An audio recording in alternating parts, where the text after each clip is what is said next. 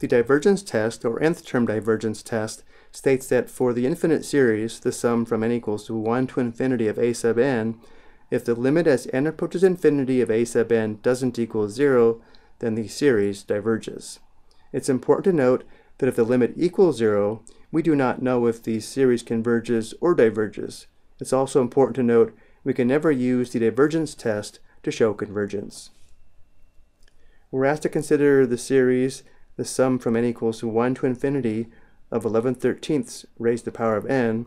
We're asked to apply the divergence test to determine whether the test tells us the series converges, diverges, or might converge or might diverge. Remember though, the divergence test will never show convergence.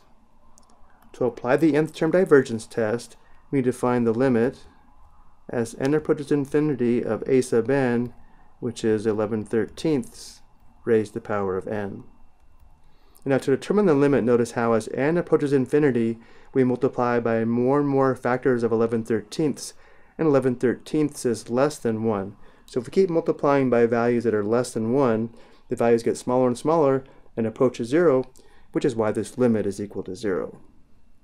So because the limit is equal to 0, we do not know whether the series converges or diverges, and we select might converge or might diverge. Going back to the limit, if you're not clear on why this is equal to 0, we can look at a table of values as well as graph the terms of the series. So let's also do this. Going to the graphing calculator, let's press y equals, clear out any old functions, and let's enter in 11/13 in parentheses, raise the power of, let's use the variable x instead of n. Now let's press second window for the table setup. Let's start the table at 1, have the change in the table be 1, and have the independent variable on automatic, and now we can press second graph. As we scroll down the table, notice how as x increases, which is really n, the y values approach 0. This verifies our limit is equal to 0. Another option would be to graph several of the terms in the series. Let's also do this. Here's the graph of the first 10 terms of the series. Notice how the terms do approach 0 as n approaches infinity. One more thing I do want to mention about this series.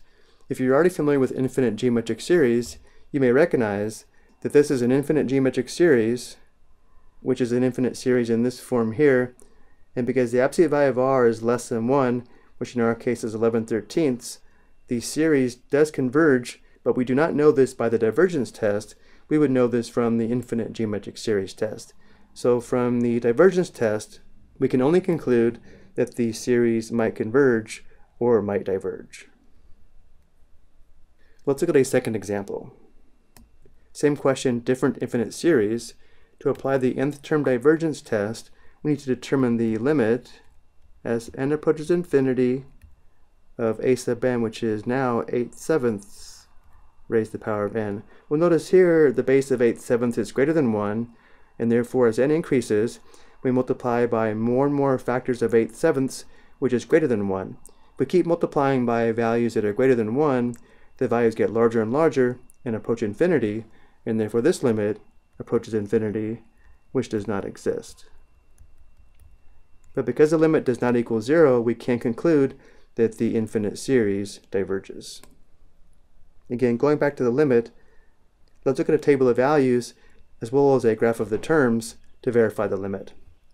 Going back to the calculator, let's press y equals, clear out this function and enter 8/7 raised to the power of x.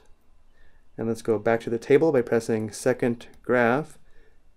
And notice how as x increases, which is really n, we can see the values get larger and larger and approach infinity.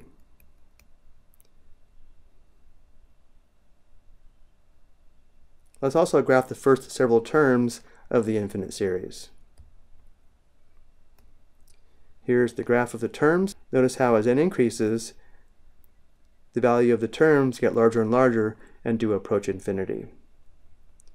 And finally, going back to the series one last time, This is an infinite geometric series which fits this form where the absolute value of r is 8/7, which is greater than or equal to 1, which would confirm that the series does diverge. If you haven't learned about the infinite geometric series test, you will soon. I hope you found this helpful.